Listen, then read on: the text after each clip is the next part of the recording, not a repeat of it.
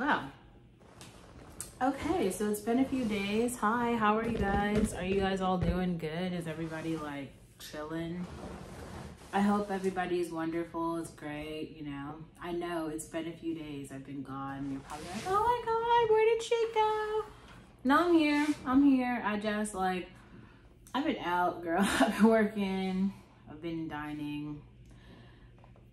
And I want to talk about this. It's going to be like a 2-part segment, which I will release in like segments. I like to stay like one video, one theme. That's kind of like the way I like to separate my content.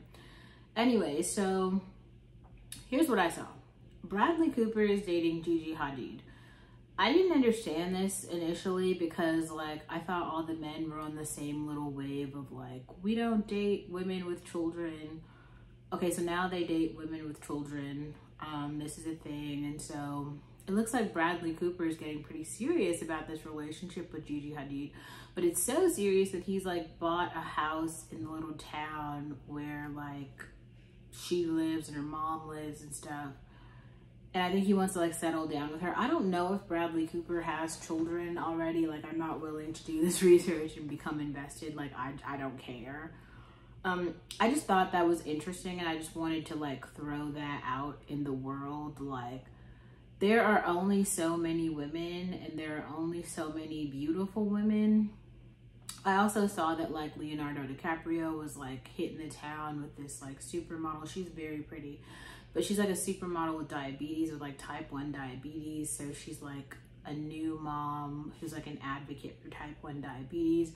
And it just like these relationships are going completely against like all the things that like, maybe this is just like incel losers on the internet, what they've been saying, but I think it's useful to point to like real world examples of men, successful men, who the type of women that they're dating and like the history that comes with those women. So both of these women have children with like another man and they still like these women and find these women beautiful and attractive and worthy mates.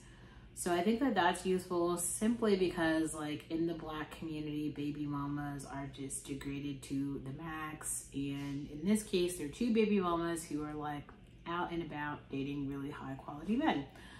Anyway, nothing has happened in terms of our like Tom Brady stalker, not stalker, but our Tom Brady following escapade. He hasn't really done anything interesting. He's given a talk somewhere, but this has returned no fruit. I don't think the talk happened yet. I think it might be tomorrow.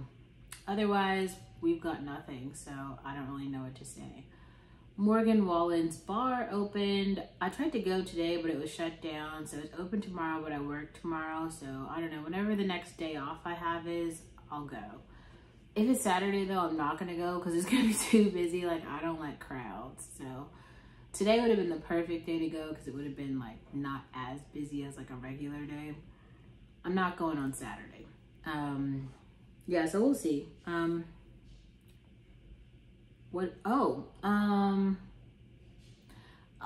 This is going to be a brief video about how do you unpack the drama and maybe sort of like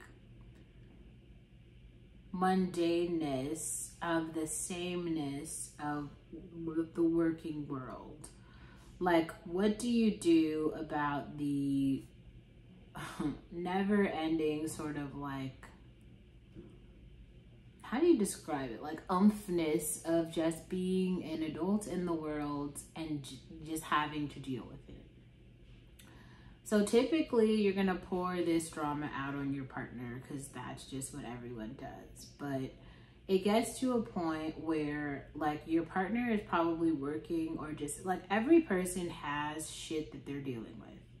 So even if your significant other is like a stay-at-home person, man, woman, whatever, like they also just have shit that they're unpacking and dealing with. So like everybody has things to unpack. I think it's like important to give your significant other this space to unpack the shit.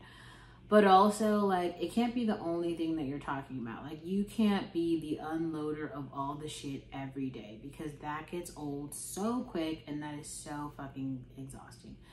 It is so exhausting. Like, nobody wants to hear you complain, like, for just hours and hours on end. He said this, she said this, she did this, he did that.